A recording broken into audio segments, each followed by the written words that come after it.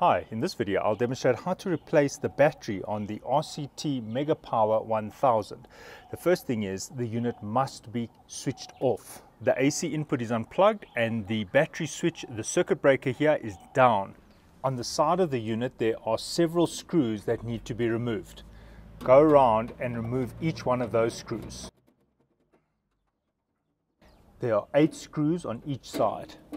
Once you've removed the screws, pull the cover upwards, like that. The reason why it needs to be pulled upwards is because there are 2 pieces of metal here which have to tuck in on the inside there. Now turn the unit around and open the other side. Right, once you've removed the 8 screws on this side, slide the side cover upwards. At this point, you could remove the battery by removing that aluminium holding bracket. In the remainder of the video, I'm going to show how to remove the battery without having to bend the aluminium holding bracket. Right, turn the unit on its side. I've got to unscrew 1, 2, 3 on that side and 1, 2, 3 at the bottom.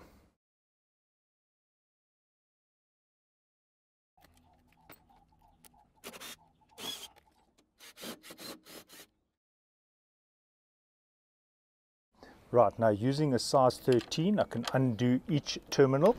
This is the positive terminal. And I'll put this one side.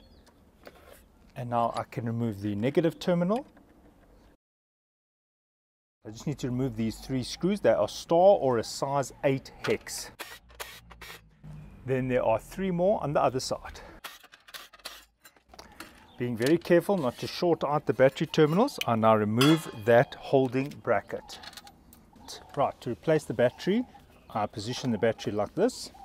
Notice the positive terminal is on this side. On this side there are holes for where the back cover is going to screw into. The negative terminal, on the other hand, its holes are on the sides, not underneath. I return the holding bracket.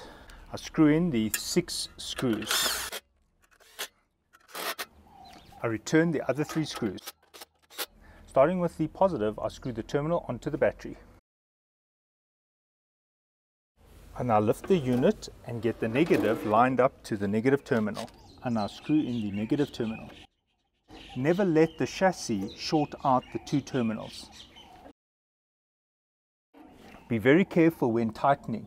If you are tightening the positive terminal last, please do not let the spanner touch the chassis. It will short out the battery. I cover the terminals and I reseat the front and the back panels. The front goes over it and the back also goes over. And now I'm going to flip this on its side. Be very careful. Make sure that the battery terminals are covered and they cannot short on the chassis. Never let the positive and the negative terminals touch the top of the unit. The battery will be shorted out and you'll damage your battery. I now return these 3 screws and the ones on the other side.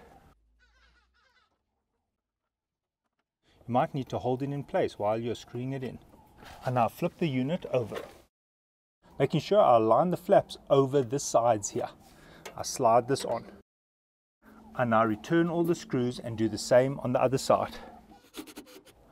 Once you've returned all the screws, you can lift the breaker.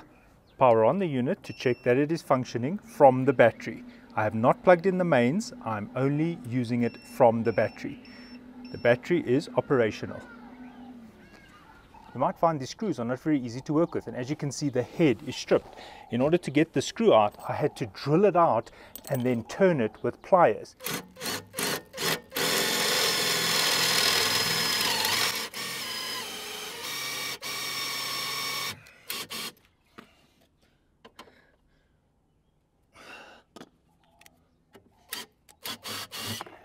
If this happens to you, just replace the screws with another type.